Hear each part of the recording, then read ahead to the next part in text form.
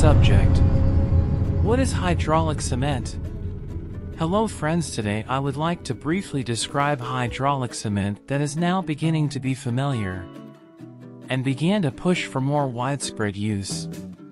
In this article, we will discuss the subject of why do we need to be resilient and turn to use hydraulic cement. In addition, it comes to know the basic features that you should know. Let's start with the history of hydraulic cement. Together first. As Thailand has become a member under the United Nations Framework Convention on Climate Change, or the English name that the United Framework Convention on Climate Change, and has ratified the Paris Agreement in 2015 that will participate in reducing greenhouse gas emissions by 20% from normal cases within the year 2030 compared to the base year 2007. One of the country's greenhouse gas reduction measures in the field of industrial processes and product utilization is to require the use of clinker substitutes in cement production to reduce carbon dioxide emissions, which is the cause of greenhouse gas emissions. You may be confused by the word clinker. Clinker, in simple terms, is like coffee beans that have been roasted but not ground before being mixed or prepared into different types of mortar. Normally, cement production involves burning raw materials to turn them into clinker. This is an energy-intensive process and produces about 800 kilograms of carbon dioxide emissions per ton of clinker. Cement manufacturers therefore use materials that emit less or no carbon dioxide emissions. To partially replace cement, about 10% of cement, creating a new product called hydraulic cement. If mentioned, properties of hydraulic cement. Hydraulic cement is a cement that meets the industrial product standards. TIS .2594-2556. It is similar to the American standard ASTM C1157. The difference between the TIS 15 to 2555 standard for Portland cement and the TIS 2594 to 2556 standard for hydraulic cement is mainly in terms of control, that is, TIS 15 to 2555 focuses on controlling the chemical and physical characteristics of cement.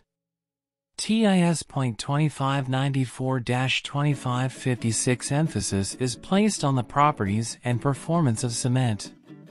Hydraulic cement can be used in general structural construction and large-scale construction works that require high compressive strength and durability, as well as Portland cement. Data from the European Cement Association show that in the European Union, hydraulic cement, according to EN 197:1, is used more. 75% of total cement consumption in many countries in Asia have increased consumption of hydraulic cement, such as Bangladesh, Indonesia, and Vietnam. In the production of Portland cement, 93% clinker is used.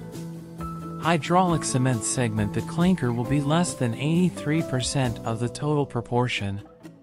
By replacing clinker by 10%, carbon dioxide emissions can be reduced by up to 39 kilograms of carbon dioxide per ton of clinker.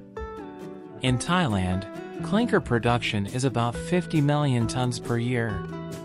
If reduced by 10%, it means that clinker consumption is reduced by about 5 million tons, which means that it can reduce carbon dioxide emissions by as much as 195 million kilograms of carbon dioxide. When comparing the properties of hydraulic cement with that of Type 1 Portland cement, it was found that hydraulic cement requires less water to mix. And if using the same ratio of water to cement, the slump value of concrete using hydraulic cement is approximately 12 to 17% higher.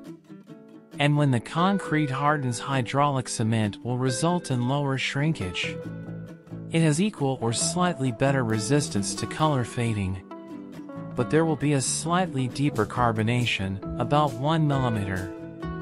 For society and the environment, hydraulic cement is a product that can significantly reduce greenhouse gas emissions and contributing to sustainable development in the cement industry and the construction industry in the future. This article contains some content from the web. insyndrome.com. Reference: the Thai Cement Industry Association.